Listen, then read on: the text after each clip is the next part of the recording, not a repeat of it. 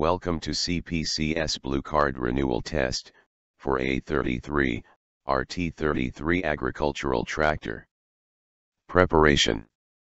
Agricultural tractors, as the name suggests, are machines originally designed for the agricultural sector but adopted by the construction sector to support of construction-related activities such as trailer and bowser towing and using implements such as sweeper brushes. Accidents and incidents do occur and proper pre-use checks are required for safe operation.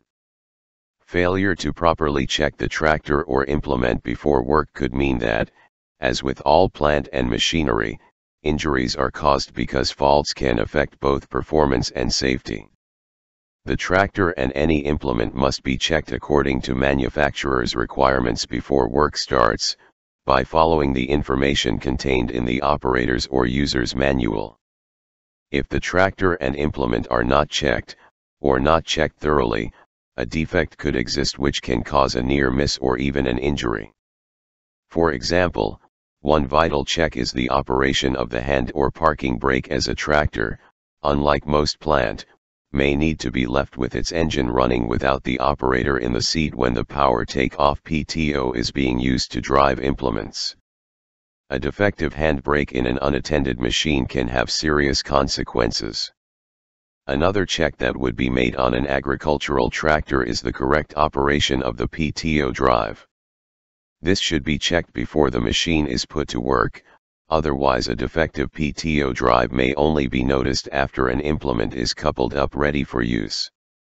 Any defects, no matter how minor, must be reported immediately as what the operator may consider to be a minor fault, such as outer damage the hydraulic hoses on, for example, a front loader attachment, could be a significant but not a visible fault.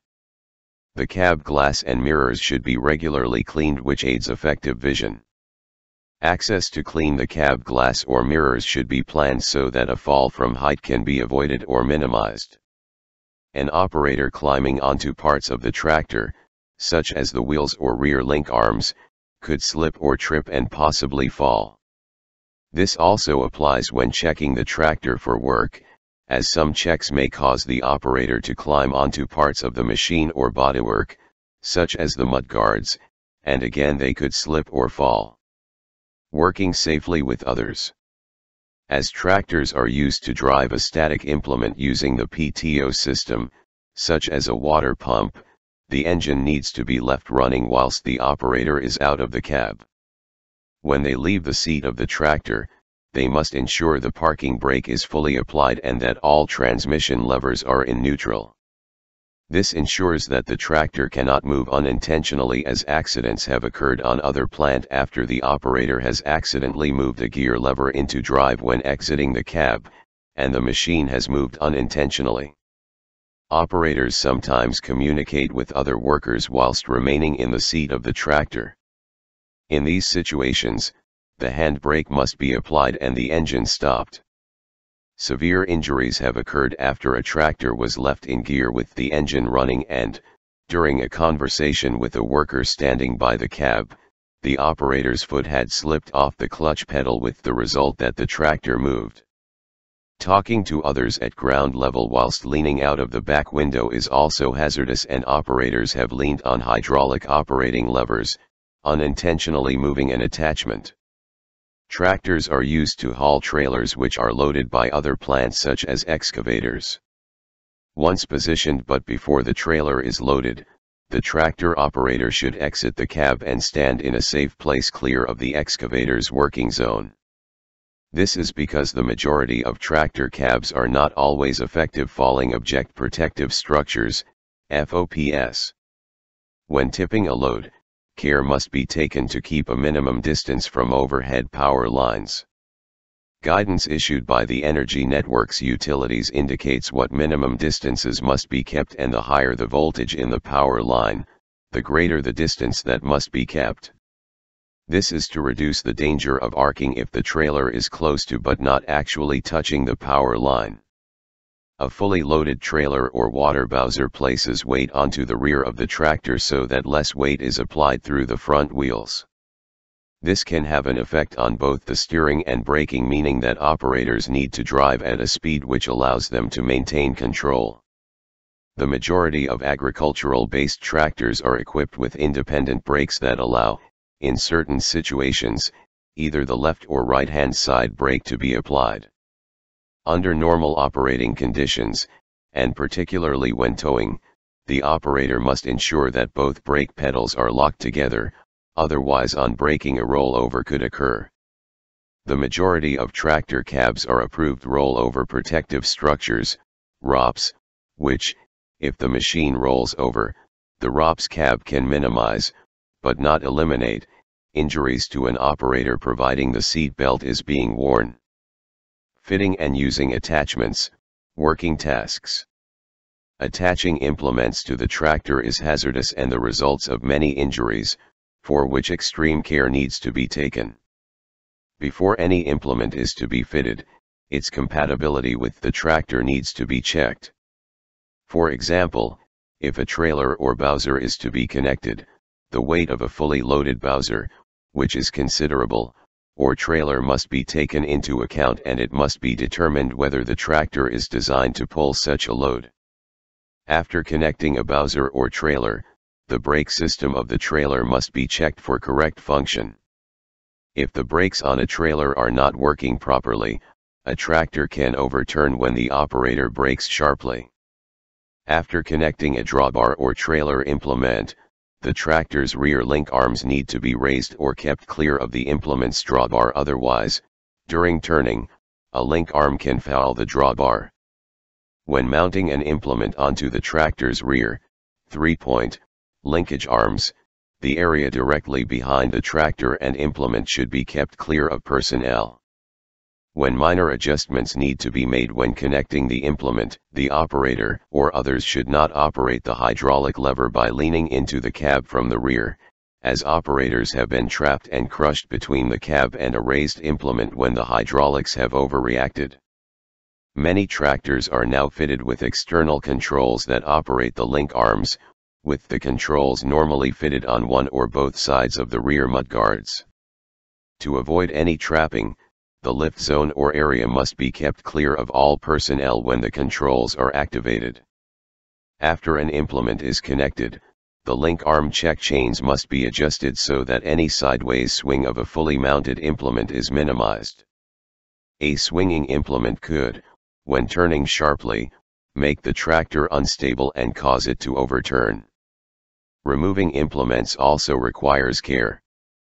Before any implement or trailer is disconnected, the operator needs to ensure that the implement is left in a safe place and is chocked, braked or supported so that it is stable when it is disconnected from the tractor. Power Take-Off Systems, PTO. Within the construction and allied sectors, tractors are increasingly used to drive powered implements such as brushes, water pumps, and bowser pumps that require the connection and disconnection of the power take-off shaft. This requires extreme care as many fatalities have occurred as a result of PTO shaft operation. Before the PTO shaft is connected to the tractor, the engine must be switched off and the tractor's handbrake applied.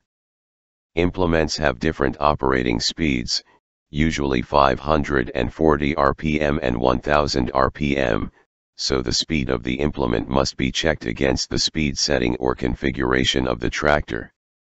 An implement driven at too high a speed could have serious consequences. When a PTO shaft is connected, the operator must ensure that the spring-loaded locking pin on the shaft's universal joint is fully engaged when sliding it onto the tractor's splined shaft, so that the PTO shaft cannot slide off. The outer guards of the PTO shaft should have securing or restraining chains at either end of the shaft. One chain should be secured to the tractor and one chain should be secured to the implement, preventing the outer guard from rotating when the PTO drive is rotating. If the guards do not fully cover the rotating universal joints, then the PTO shaft cannot be used until this has been corrected. Operators have been killed after becoming tangled in exposed parts of a rotating shaft. Prior to use, the operator should check that the PTO shaft does not foul any part of the tractor or implement, such as the drawbar, or drawbar pin of a bowser fitted with a pump. The function of the drive must be checked, particularly that the PTO drive disengages when the PTO operating lever or switch is placed into neutral. All personnel must be kept well clear of any rotating parts of the implement, as material may fly out from a previously used implement when the operator is carrying out checks or when the tractor is working. On certain implements such as flails, blockages can occur and stall the implement. Before any clearing work takes place, the PTO lever or switch must be placed into neutral and the tractor's engine switched off. The same situation applies to hydraulically driven implements. Operator clearing blockages have been killed when the implement has restarted unintentionally. Sample questions. The following questions are based on the text within this fact sheet and the video that indicate how the questions and answers are structured. Based on the fact sheet and the video, there is only one correct answer. Question 1.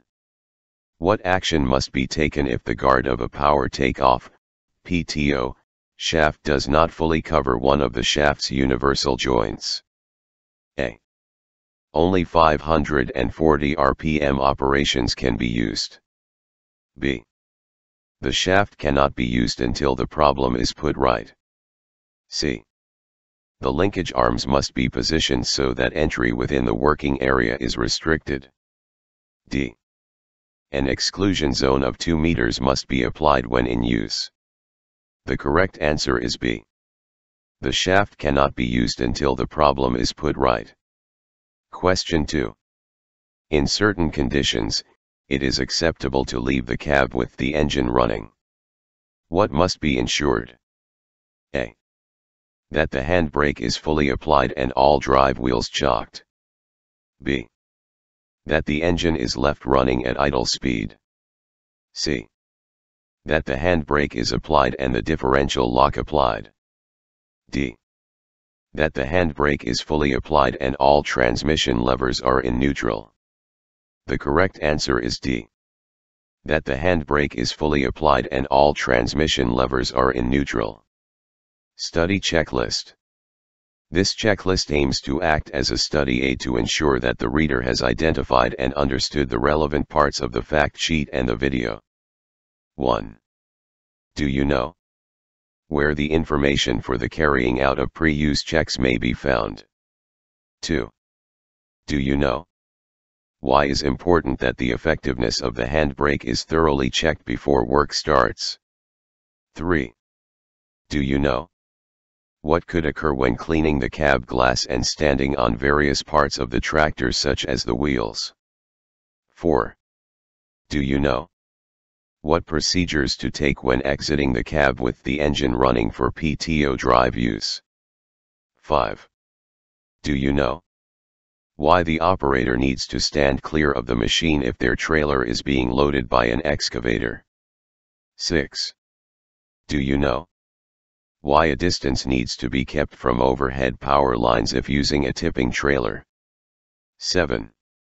Do you know how a heavily loaded trailer or bowser can affect the tractor when traveling? 8. Do you know what the dangers are of leaving the independent brakes unlatched? 9. Do you know what needs to be taken into account before connecting a trailer or implement to a tractor? 10. Do you know what the dangers are if the braking system of a trailer being towed is not functioning correctly? 11. Do you know why when towing a trailer should the tractor's rear linkage arms be in the raised position? 12. Do you know how trapping can occur when connecting an implement to the linkage arms of the tractor? 13. Do you know why the check chains of the linkage arms need to be adjusted before transporting a mounted implement? 14. Do you know what must be taken into account before detaching or disconnecting a trailed or mounted implement? 15. Do you know What is the cause of many fatalities with agricultural-based tractors? 16. Do you know why knowing the operating speed of a PTO-driven implement is important before use? 17. Do you know why the PTO shaft should be fully covered at all times? 18. Do you know what procedures must be followed if a blockage occurs with a PTO-driven implement? Please don't forget to like, share, comment and subscribe to support this channel. Thank you for watching and good luck for your test.